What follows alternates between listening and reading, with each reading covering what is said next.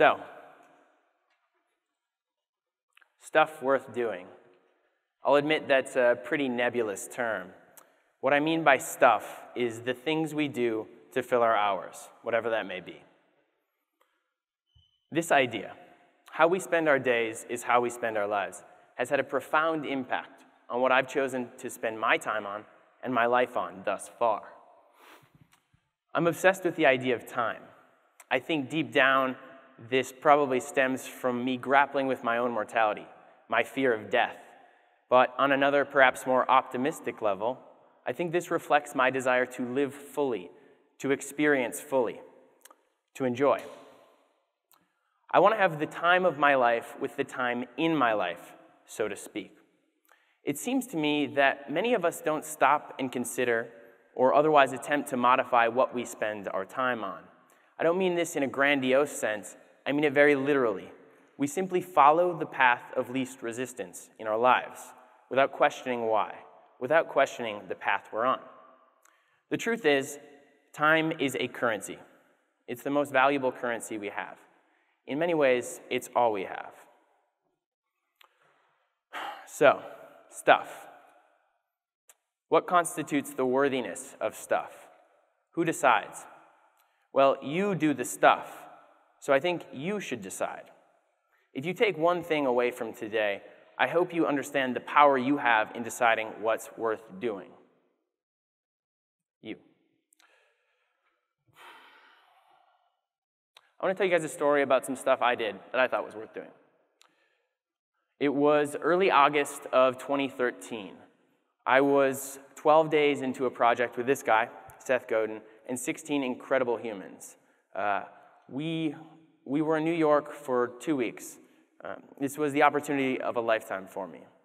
We'd been working together, trying to bring an ambitious idea to life. It was called Krypton, an educational platform designed to help people consume specific content, organize, and learn together in person. After a grueling sprint, we had hit a pretty rough spot. We spent this particular morning debating what our next move was, essentially whether we were going to keep on pushing through or if it was time to call it quits. So let me set the stage for what was at stake here. First, Seth was and is one of my biggest influences. He's a many times over New York Times best-selling author with arguably the #1 marketing and business blog in the world. He's a remarkable individual. I was literally working with a living hero of mine. Pretty cool. Second, I thought this project and this opportunity might be the end-all, be-all for me. I thought this might be it. I might be devoting years of my life to it. I thought it might be my big break. So, there we were on this fateful morning, and I was sitting directly across from Seth. He was this gigantic work table. My team is all around us, and he announced we were going to shut the project down. It was over. I sat in stunned silence for a moment, processing it, and then I felt my face get hot and wet as tears started pouring out of my eyes. I couldn't comprehend what was happening, but I was bawling. It was bizarre. So the meeting dispersed, somberly, slowly. Everyone got up. Seth went to the kitchen, just a few feet away, to begin preparing lunch. He's a killer cook, by the way. Vegan, gluten-free, primo stuff. And I got up, and I started sort of wandering like a zombie, tears still pouring out of my eyes, and I wandered near Seth. He was cutting cucumbers. He looked up at me. He said, "Grant, what's going on?" And I said, well, no, I didn't say. I tried to say something. What came out was something like, I'm decompressing. It was a weird moment. And Seth was obviously confused, and he looked at me and said, "What's going on?" I just shook my head. I was crying. Excuse me. And he paused. He stopped cutting cucumbers. He got this really funny look in his eye. He grabbed a slice of cucumber, and he shoved it directly in my mouth. Obviously, I was startled, but by instinct, I bit down, and like magic, the spell was broken, and I started breathing normally again and had a sense of control. And Seth said to me, "Grant, do you know who Bob Dylan is?" I nodded, yes, of course. He said, if Bob Dylan was on the hook for a Grammy with every single song he made, he would have made one song and he would quit playing music. Anything worth doing might fail.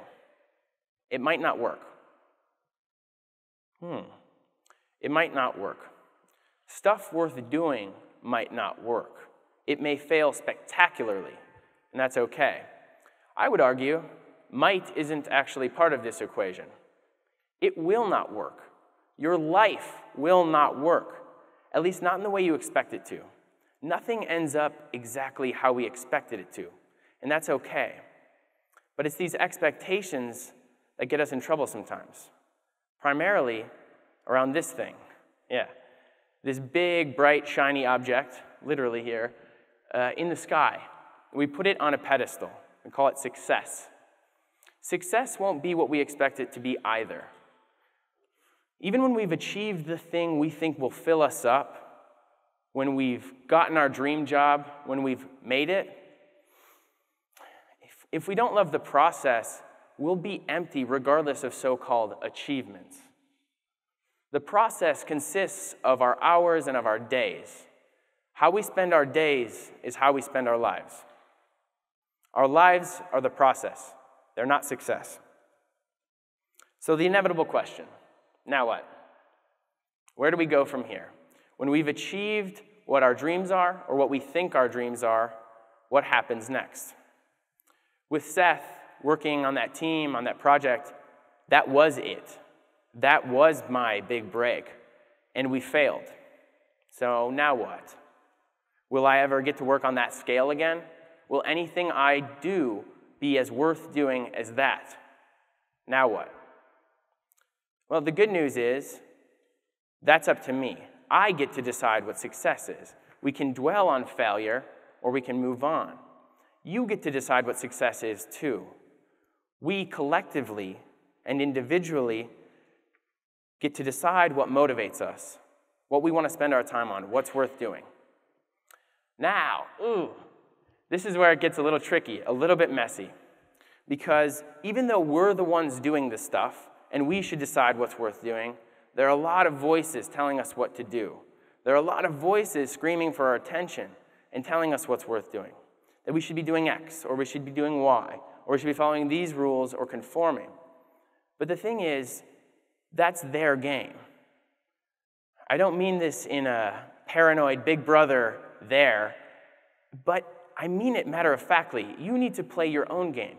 You need to choose what's worth spending your life on. Success is this thing that we're chasing, but we can redefine it. We can do what's worth it for us. It's really difficult. Chasing the things we want to chase is tough. Chasing the stuff that gives us butterflies is tough. Sticking around after the butterflies have gone is even harder. And emerging from those flames is something else entirely. However, when you're fueled by a true, honest self-motivation, it's pretty fantastic. It's pretty fantastic. Okay, the real way forward. Here we go. I think this applies for all sorts of people. It doesn't matter what you're studying, what you want to do. It doesn't matter if you don't care about your career. For me, it's creative stuff. But it applies across the board. Whether you want to be a doctor or a lawyer, or you want to be a karate instructor or a software engineer, it still matters. It's way, way easier to follow the path that is expected and respected, the one that makes sense in other people's versions of your life. However,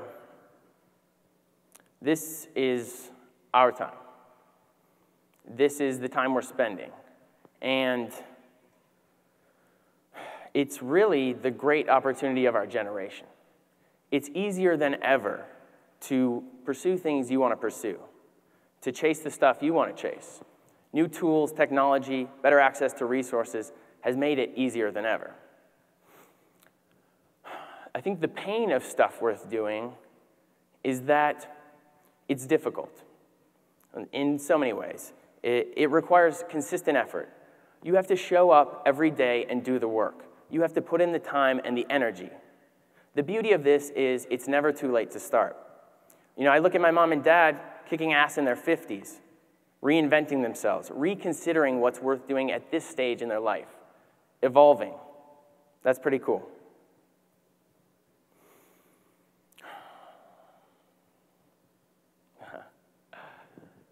So,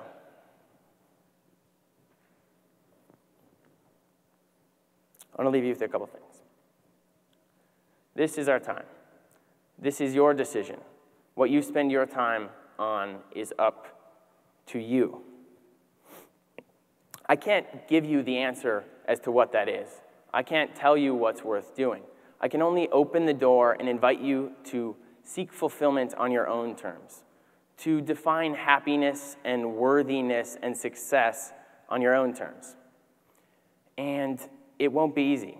When you go down this path, you're going to look stupid. You will fail over and over again. You'll feel awkward and uncomfortable. You have to get over that. You have to get over everyone else. You have to get over yourself and your big, stupid ego. Today is day 0.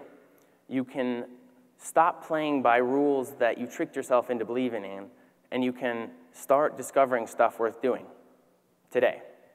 I promise you, it's worth it. Thank you.